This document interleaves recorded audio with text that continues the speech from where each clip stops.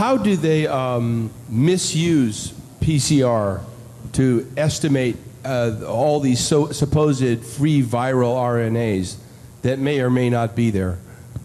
I think misuse PCR is not quite.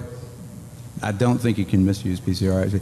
No, the results, the interpretation of it. See, if you can say, if they could find this virus in you at all, and with PCR, if you do it well, you can find almost anything in anybody. It starts making you believe in the sort of Buddhist notion that everything is contained in everything else, right? I mean, because if you can amplify one single molecule up to something that you can really measure, which PCR can do, then there's just very few molecules that you don't have at least one single one of them in your body, okay? So that could be thought of as a misuse of it, just to claim that it's meaningful.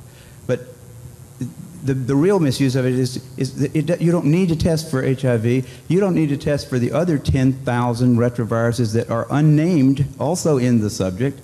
See, somebody that's got HIV generally is going to have almost anything that you can test for because they have definitely been. HIV is a fairly rare virus.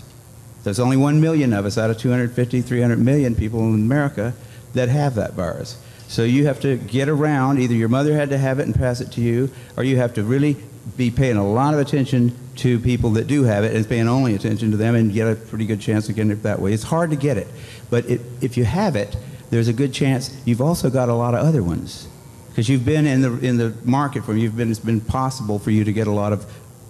To test for that one and say that has any special meaning is what I think is the problem. Not that PCR has been misused. It's like. It's not an estimation. No, it's a really quantitative thing. It tells you something about nature and about what's there, but it allows you to take a very minuscule amount of anything and make it measurable, and then talk about it in meetings and stuff like it is important. See, that's not a misuse. That's just sort of a misinterpretation.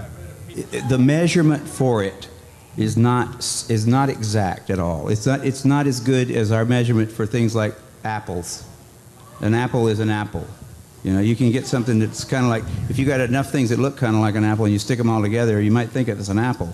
But and HIV is like that. Those tests are all based on things that are invisible, and the results are inferred in a sense. PCR is separate from that. It's just a process that's used to make a whole lot of something out of something.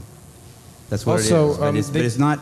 It doesn't tell you that you're sick, and it doesn't tell you that the thing you ended up with really was going to hurt you or anything like that. That's why it's not.